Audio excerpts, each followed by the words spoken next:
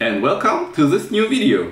Today I want to talk about these cheap Xiaomi thermometers that you can get for around $4. They have Bluetooth Low Energy on board and also working on a coin cell for a few months. They have this character LC display and showing the temperature and humidity data. This data is also sent to their Xiaomi app and can also be received by their bridges that are able to get the data out of the advertising data these thermometers sends out. So without even connecting to them, the data is readable. And the problem with this is this data is encrypted via a bind key that will get sent to the thermometer via registering to the Mi app. And it was finally possible to encrypt this data and to get how they create the bind key and send an own activation to it with a simple web flasher I will show. The bigger part I want to show is the complete custom firmware for these thermometers. It is possible with the activation and the web flasher to update them over the air just by connecting to it via Bluetooth without any additional hardware. Flash the custom firmware I will link in the description. It's a GitHub repo and there's a manual on how to set it up, but I will show it later as well. And also it's possible to go back to the stock firmware and use it as a normal thermometer again. But with the custom firmware, it's for once possible to create your own functions in C or C++ and also to get the advertising data without any encryption, just like that. And as well, you can of course connect to them and read the temperature data. The way to go there was quite long. For over a year now, I'm looking at the microcontroller that is inside of them. It's an TLSR8251. It has 512 kilobytes of flash and 32 kilobytes of RAM. And there was some description of an SVS protocol, but it was removed in the later revisions of the datasheets, so it was not really accessible and hard to get into. But after over a year, I finally found this flasher for the Telling TLSR chips on AliExpress, which is now unfortunately not available anymore and is the only piece I got. It was quite expensive, but by reversing the communication and using another guy's works on a similar model of the microcontroller, I was able to get a flasher running via an USB to UART converter. So you simply connect the SVS cable or port to the TX or output of the UART, and it will flash it by emulating the SVS protocol if anything bad happens while doing an over-the-air update or flashing wrong firmware or anything like that. This video is sponsored by PCBWay. PCBWay is a high quality and low price PCB producer where you can upload your Gerber files and can get quickly your PCBs made in a very good quality. It is for the maker community very nice to have such a service. Back then, to make PCBs was way harder with the laser printer method or anything in that direction. I really like that they do support the maker community with the as low as $5 PCBs.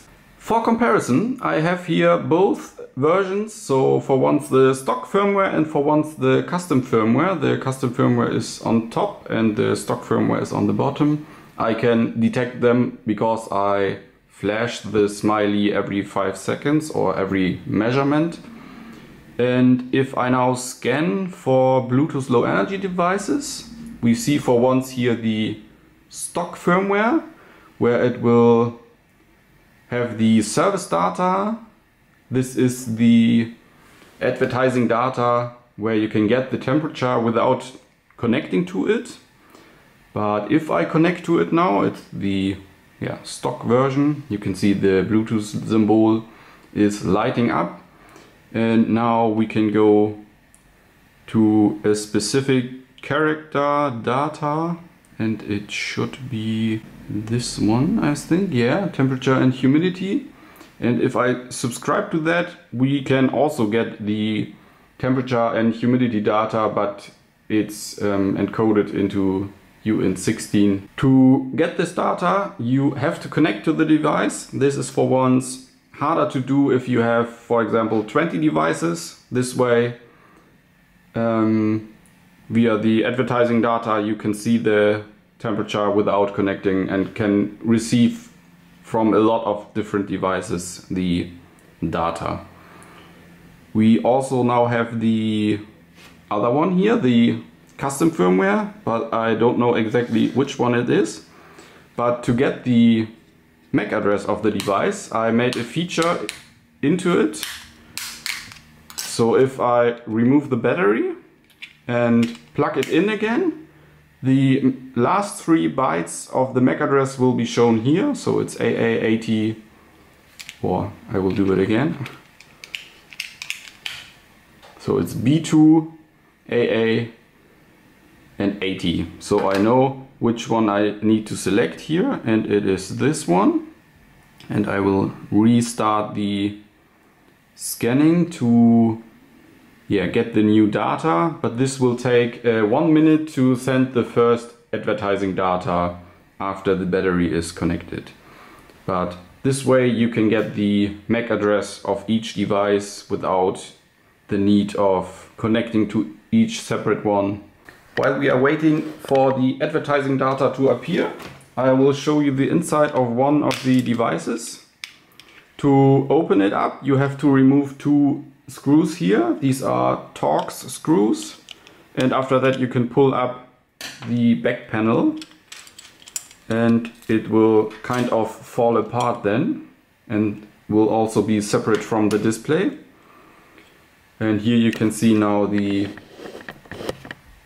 for once the LCD controller and the microcontroller, the TLSR8251. It's quite hard to read.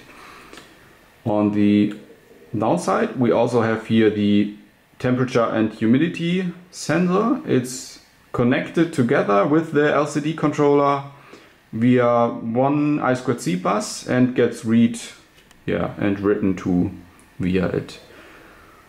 Here we also have already the connections needed to flash the device via hardware.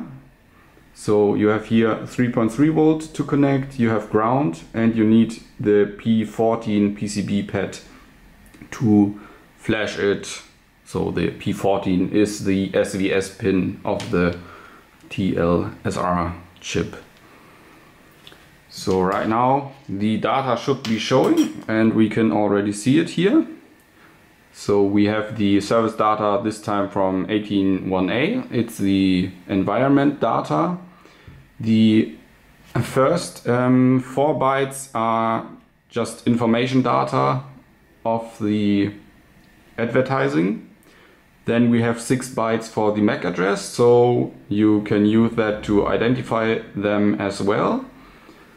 And then we have, I need to look here, 00FF is the temperature data, 39 is the humidity data, and 58 is the battery. And then we have 2 bytes as well, the battery as voltage.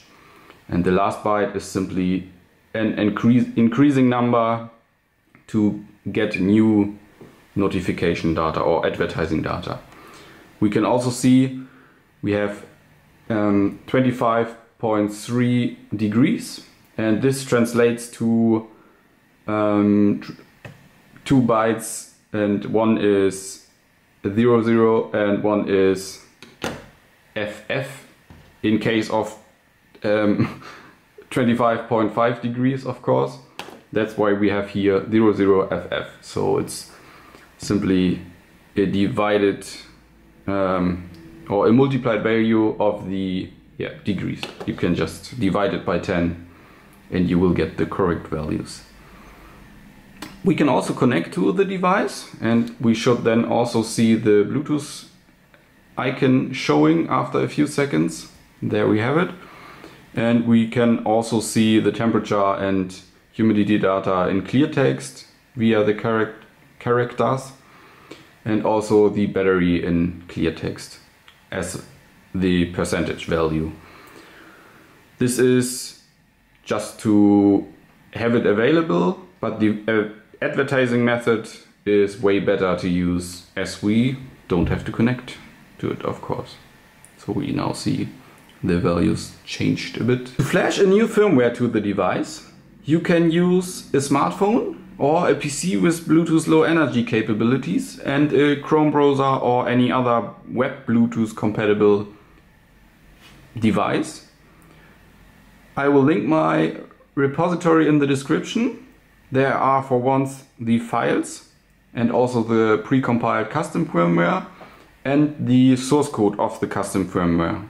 So you can even build your own version of it. I wrote a description on how to flash it and also on how to activate it. I will show it now. So I need to download the current firmware. I will simply click on download and will re-download it as it is a newer version. Then we need to go onto the Telling Flasher, and here it's a bit small, but it's possible. So I will simply click on connect, and I know that this one is the stock firmware. I will select it and click on connect. Now we need to wait till the connection is done here, and we now can see it is connected, which is what we want, and it detected a Xiaomi thermometer. We can now, or we need to do the activation here on top. This can also be used, as I said, to just get the Mi bind key to use the stock firmware as an advertising device. So I will now click on do activation, and it will show here that it does the activation and had successfully done and log in. And we now have here the bind key and the token. The token is used to log into the device, for example, to authorize to make the over-the-air update. The bind key is used to decrypt the advertising data if we want to. But I will now show how to flash the firmware. So I need to select the firmware, and I will do it that way. And this is the newest downloaded firmware here. It has opened the file and shows that it is 60 kilobyte in size. You need to be very precise and do not select the wrong file, as it will just flash it to the device and it can brick it. I now need to click on Start Flashing. There will be a status update here, and you see the update is quite fast, and yeah, we will just wait till it's done. After the firmware is done, the device will simply reboot, and the website will disconnect from it as it needs to, because it reboots. That is no problem. We then can simply reload the site and do a connection again. We now see the update is done, the device reboots, and it says 772D, and the first one I missed, but we now should see a new device here.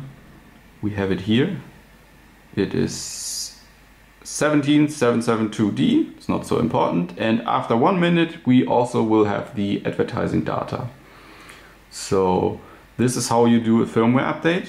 To go back to the stock firmware, you simply select the stock firmware and flash that one to the device. It can be used just like that. In general, this is all I have to say, and this was quite a journey, as the encryption took way longer to decode and to analyze, but I learned a lot and I'm very happy that it works now. Please give a thumbs up if you like it as well. By the way, you can support my channel via the PayPal link in the repo. This will help a lot to make more such of these projects. I hope you like this project. If so, please subscribe. If you find any other device that uses a TLSR or a Telink microcontroller, this can most likely be hacked, as well as the SDK that is available for it is quite open and quite wide in the chipset. Also, the over-the-air update method can be used then for the other device if the characteristics is available from the stock over-the-air update method. I think that's all. Wish you a great day and bye.